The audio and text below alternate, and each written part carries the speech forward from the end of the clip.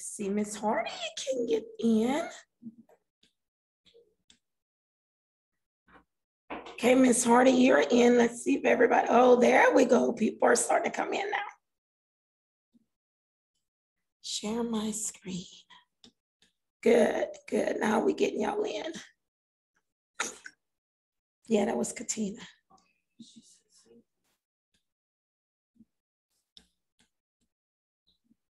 Okay, we got Tina in. All right. I'm so sorry. Technical difficulties. Tell you the truth. Okay. All right. We prayed already. No, I'm just picking. You got to kind of lighten up the mood because it's like, you see, you getting me? But we did pray, but I mean, we will do it again, okay? Sister Mary, would you mind leading us in prayer the second time? Okay. Lord, we thank you for this day, this wonderful, beautiful Monday, a time to learn more about you, your grace and your mercy. Thank you for our leader, and Mary.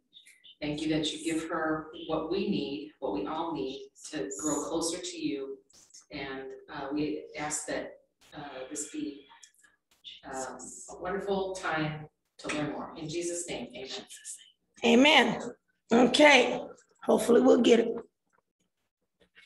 Sorry, I'm thirsty. So next week, by the grace of God, we're going to go back to this regular programming which is the meeting ID that you normally have. For some reason, I don't know, I'm not a technology person, a techie person. So move on. Let's see. You can't hear. Oh goodness. Anybody else can't hear? This is just, y'all can't hear me? No, I can hear you. Okay, Mariana, check your phone. Thank you, Miss Hardy. Okay. You're welcome. All right, tonight we're going to talk about the potter's wheel. Let me tell you how this came about. Sister Spence was talking to me last week and she was telling me about they had went to the potter's wheel in Baton Rouge. And she was saying what an experience she had. I was like, okay. And immediately my mind started going. I was like, ooh, okay. But then it kind of just went away. And I always believe that the Lord has to tell me something more than once. Now, other people, you may tell them once and they're okay. But this girl here, she needs constant. So Saturday, I went eat and then I asked Sister Tina, I said, hey, come meet me with all that. She said, well, you come meet me after. So I did. And we sat down and we watched Hosea from the Bible. And she didn't know this, but it was all God ordained. Because while we were watching that film, on one part, Hosea is a potter. And he's sitting at the wheel and he's with the lump of clay and he gets upset because of something else going on in his life. And you could see because the clay just start going all over. And I was like, okay, Lord, I see you now. So while I was driving, words just started coming. But me, I have to write for me to remember them. And I said, well, Lord, if this is what you want me to speak about on Monday, when I get home to that computer, you're going to give it right to me. Well, he gave it right to me. So we're going to talk about the potter's wheel, and you would be surprised how much grace is in the potter's wheel. So surprised. So the question I want us to keep in our mind throughout this night, how does the master shape us? How does Jesus shape us? And hopefully by the end of this lesson, you will have an answer to that question. But I want it to always be, and let me be honest, this may be a message that's just for me. Because boy, was he beating up on me in this message. So it could be just for me, but it's for you too. Praise God. Okay. The verse that I want to use tonight is Isaiah 64:8. We are the clay, and you, meaning Jesus, are the potter. We all are formed by your hand. So we start, I don't want to get ahead of myself. So let me let this person in and then we'll get started some more. Okay, so we are the clay and you are the potter. We are all formed by your hand. Thank you, Jesus. So we start off just a lump of clay. No value at all. It's just, look at that. It looks horrible.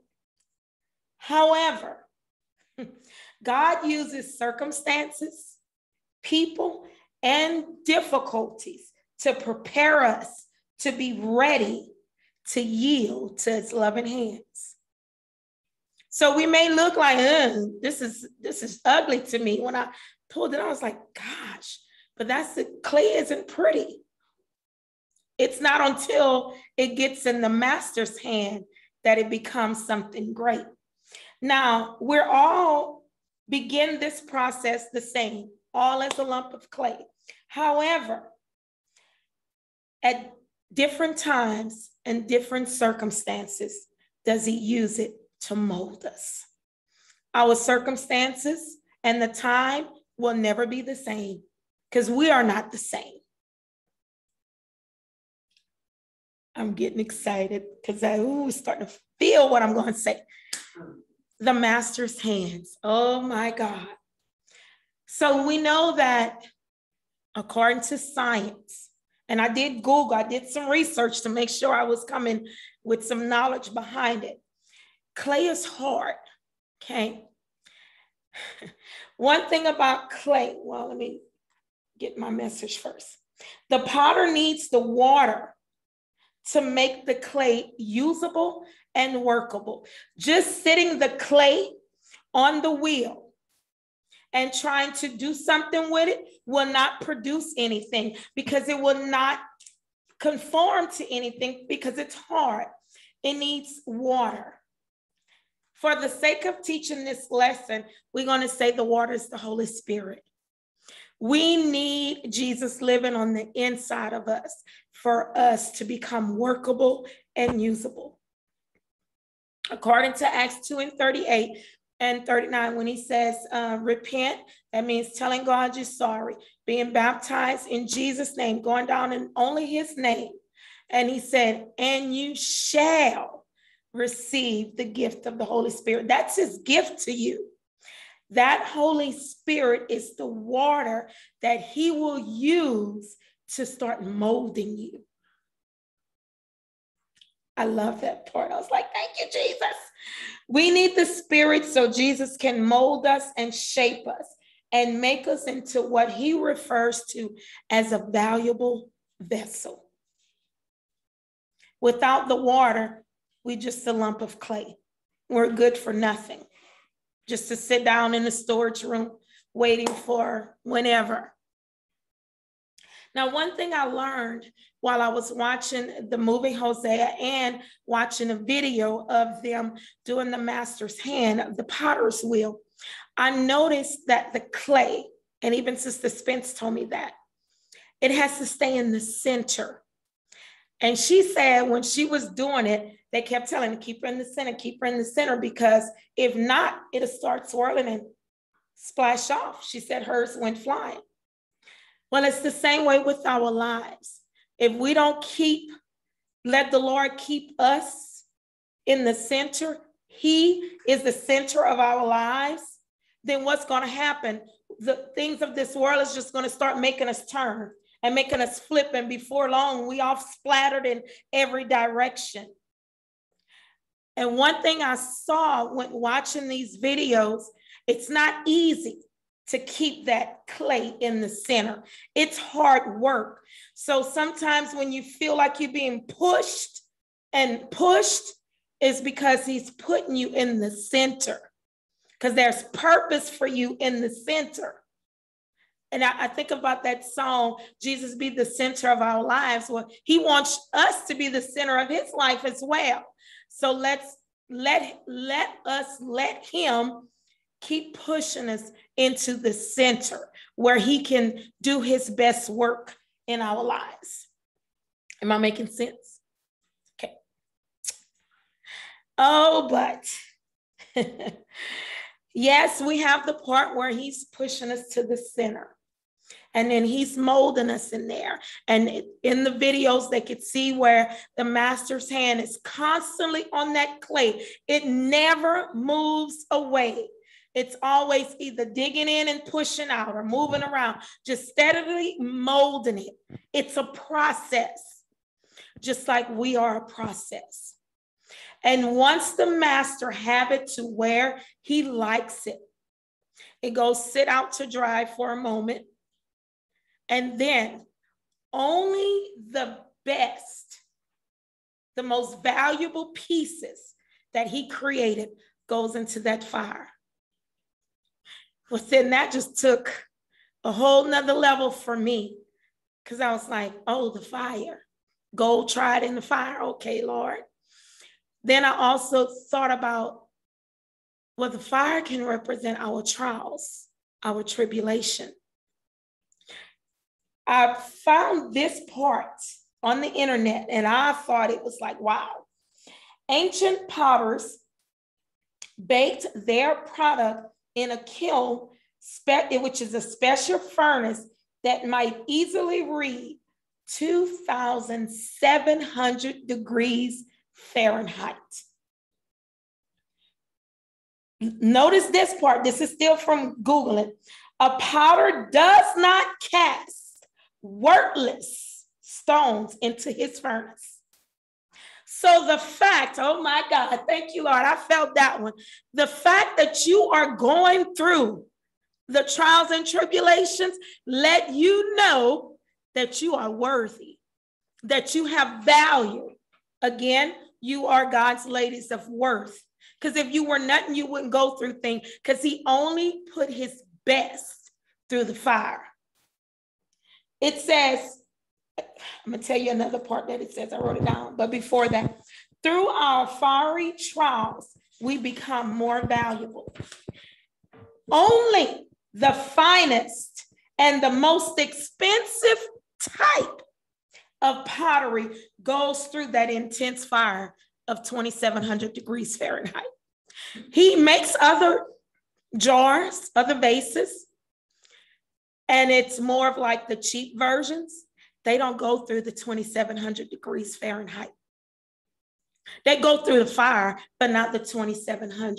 So if you feel like, oh my God, I'm hitting it on every side, front, back, left, right, up, down, everywhere.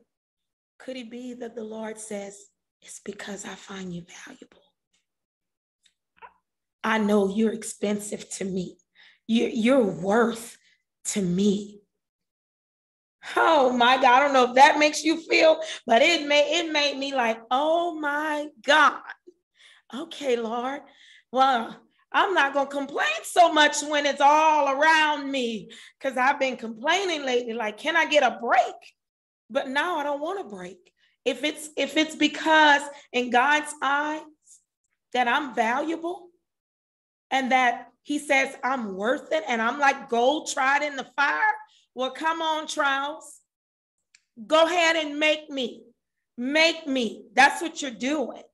Because if I wasn't worth it, or if you wasn't worth it, then guess what? You wouldn't be going through it. Girl, your Jesus think a lot about you. So look at on the potter's wheel. No, I picked this man because he had a smile on his face. And I could just imagine our Jesus when he's making us and molding us. And he's like, that's my daughter. That's my queen. That's my princess. I say she's worth it. I don't care what man says. I say it. So if I said, then that's all that matters, right? And look at his hands. It's very involved in the clay that no longer looks like just a lump of clay no more, right? Because where you started is not where you're going to end up. You won't end up like a piece of clay. No, you're going to become beautiful and expensive where many people want that vase or jar or whatever. So at his will, through his spirit, the master potter can shape you. So I started thinking,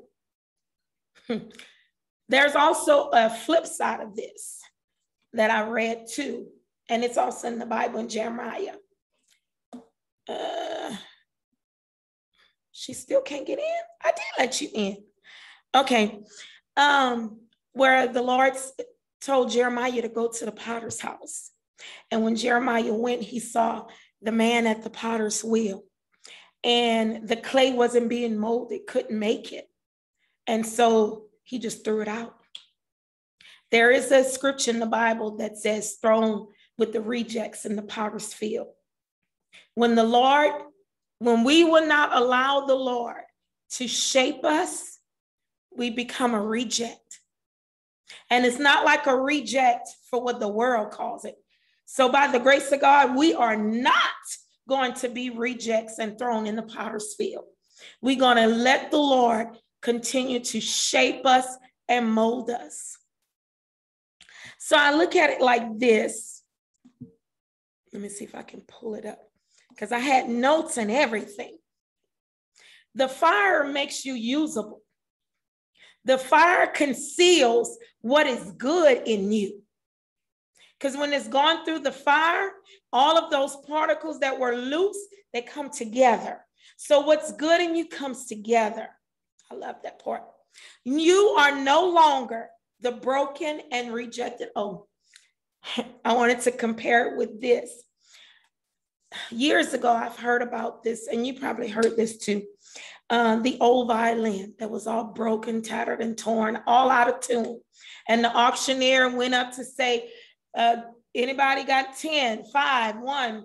Nobody wanted it. It was useless until the master came and picked it up. He tuned it up, tightened the strings, and then he started playing beautiful melody on it. Once he started playing that beautiful melody, when the auctioneer went to give his price, he started it up at a higher value. It wasn't $10 anymore. 10,000? Oh, I got 10, 20. It went up because of the touch of the master's hand. So at times, we may feel like the rejects because of the way society have treated us, or the way, and I'm gonna be frank. Y'all know I'll be frank. The way man have treated us. And when I'm talking about man, I'm talking about man, not mankind, because we're women. Because sometimes men are so ugly where you're just another notch on their belt to most men. That's those whoremongers. So to them, we may be a reject. Oh, I don't have, move on. And we're in that field. But then God comes along. And he takes what man may have said was of no value and no use. And then he says, oh, wait a minute. Let me tune her up. Let me clean her up. Let me wash her brand new. And then now it's like, oh, who's that? What's that? Because you've been touched with the master's hand. Oh my God, he's so good, y'all.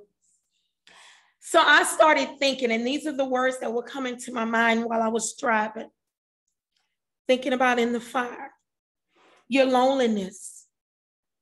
Maybe through that fire of loneliness is so you can spend some alone time with him. We're going to change the negative into a positive. Maybe your sickness that you're going through, amen, is maybe because he wants to impart the gift of healing. Maybe your rejection. We've been rejected before. I know I have. It's because he wants you to show love, because you know how it feels to be rejected. So you're going to be able to love without a condition. Maybe your brokenness is just so that you can help another broken person. So my next question is, who or what have pushed you in the fire to where you wanted to give up? Think about that person or that thing, and you put it in your mind to say, thank you. Thank you. I got to make a phone call this afternoon and say thank you. Because of you, now God sees I'm valuable. Because like Brother Jeremy said, that old stinking river, but it also became the river to save. So that old stinking fire pit also became the fire that made you more valuable, that made the best in you come out. So go ahead and tell whomever or whatever, thank you, because now you made me realize I am valuable. So when you look at this, the next picture, oops. When you come out, you become a beautiful, beautiful, valuable, expensive. And what I love about the potter's wheel, the vase or the picture that he makes, it's always open. It's an open top. And I started thinking, why is it open? Because I want you to fill someone else's cup. Because you're valuable and you went through the fire, you're going to be able to pour into someone else and let them know, oh, God sees your worth. I've been there. I've been there. You're going through it now, but oh, how beautiful you will be when you come out of this. He never made us a beautiful vase or a beautiful jar, whatever you want to picture yourself as, just to be on somebody's shelf. We're not trophy wives. Freely has given. Now he wants us to freely give.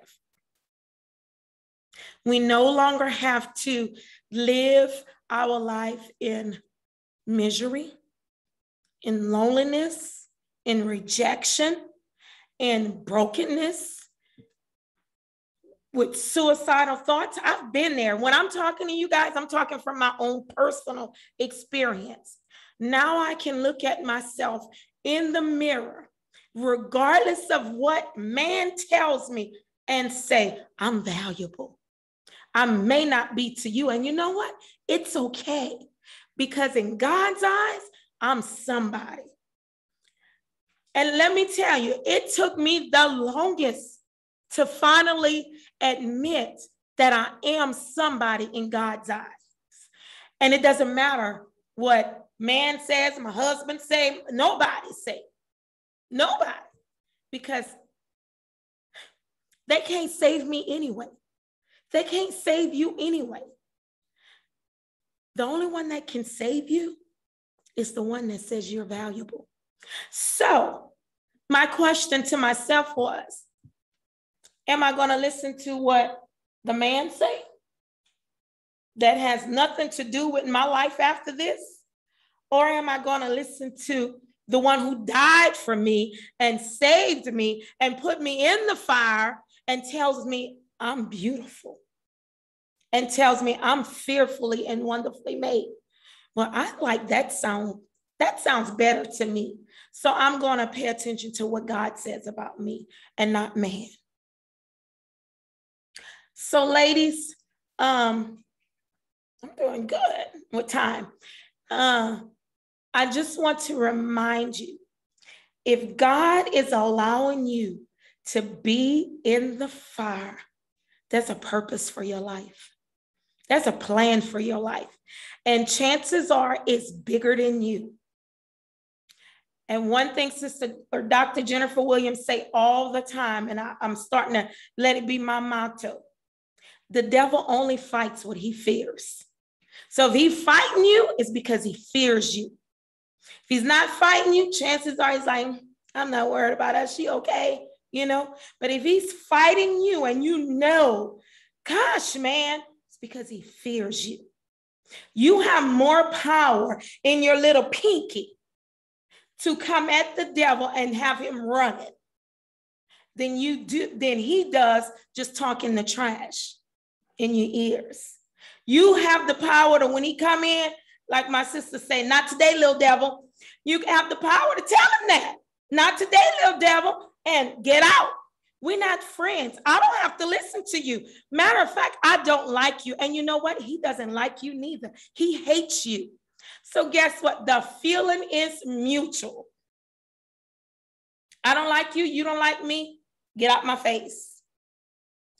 So it's through, and to bring this all back to full circle of grace, is because his grace and his mercy, when we're the lump of clay and we want to stretch out and get away from the master's hand, because if you look at that picture, his hand was like tight around it. But sometimes our flesh, you know, we're human. We want to do it our way. And then we start moving, and the potter, he has to come push you back in the center. Count that all joy, that God, you love me enough that even when I want to be me, and he said, come on back, come back to the center. Let me keep molding you. Let me keep working that vessel.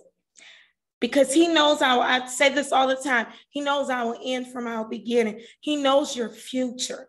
He knows who you are already. And God says, girl, if you only see who you gonna be, then you would say, well, let me just go through this and I want to see what the end's gonna be like. So keep walking in your purpose, in your plan, and know that you are of great worth. Great worth. You are valuable. Because notice he said, he doesn't put anything cheap in the fire. You're not cheap. She's shouting in there. You're not cheap. And I love what Dr. Williams says. You're a designer's original. There is not another you. So you be the best you. When somebody come up and say, you know how the Mona Lisa, they can try, it's the Mona Lisa. Well, guess what? It's the Mary Physician. It's the Elizabeth Physician, It's the Mary Monroe. It's the Katina Sashry. It's the Marcia Hardy. It's the Rosanta Harkness. It's the Mariana West Frank. Nobody can be you. You be the best you. Because when God made you, he didn't make a mistake. And there's no duplicate of you. No matter how much they try, they can't touch you. Now, the be corner for a minute. How MC Hammer said it, can't touch this. You can't touch this. I'm a designer's original, baby. I'm expensive. And you, like I told y'all last time, I'm feeling myself right now. Go ahead and add tax to, you know how they say, you go get that Rolls Royce and it's like, ooh, you got to have money. Well, you be the Rolls Royce or the Bentley or whatever, and you just add tax to you because you're worth more than that. You're worth more than that. And don't settle for anything less than what you're worth. You know you are worth the world, so don't settle for nothing else. Let me see what she's saying. And me, I said you, girl. Mariana West Frank, I said you. She want to make sure her name in that. Okay, so we had fun tonight. I hope that I encourage you to know that you are worth this world. You are worth so much that Jesus died for you. When the last time a man died for you? I know none ain't died for me. None, they barely want to live with me, much less die for me. They run away. Yes. So you worth so much, Jesus, I'm going to die for that girl because I love her. What? You love me like that? Oh my gosh. Well, I need to love you like that. Really? Y'all, God look at us like we just something else. You know, he looks at us more valuable than we look at ourselves. Because as women, we look in the mirror and we go straight to comparing. Oh, I'm not like that model here. I don't have the pretty hair, the fine hair, or the pretty teeth, or the pretty eyes, or the pretty nose, or the pretty shape, or the this or the that. We always want to say, oh my gosh, I need it. No, you are beautiful the way you are. That's who you are. You're the best you that you can be. Nobody can duplicate that. Okay, Mary, I'm beautiful, Lord. Thank you, Jesus. So I hope that, like I said, I have encouraged you to know your worth and to know, stay in the potter's hand. It may be hot, but it's because he's producing something great in you. Greatness requires dedication, hard work, fervency, tenacity, perseverance, all of that. It doesn't come easy. But I've heard people say nothing good comes easy. So you know that you are worth it, and know that grace will always be available to you every single day, every single day. This was our last session on grace. Next week, we'll be going into faith. Faith, because grace saved us. Faith is hopefully keeping us. Any questions or comments tonight?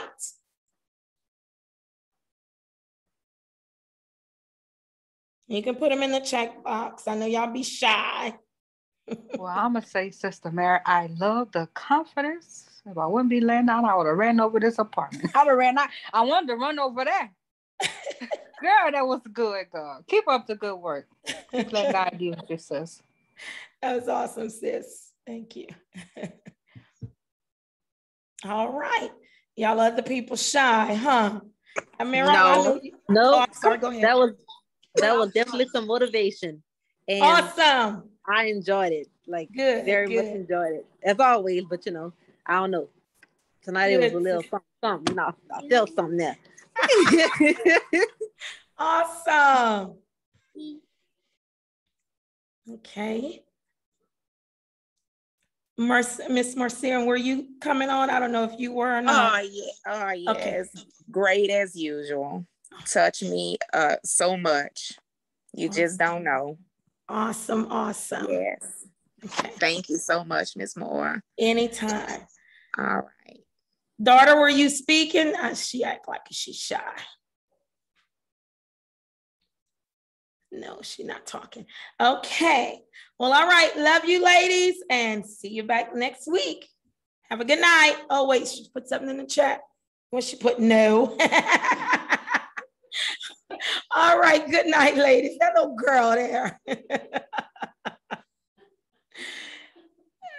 Yeah.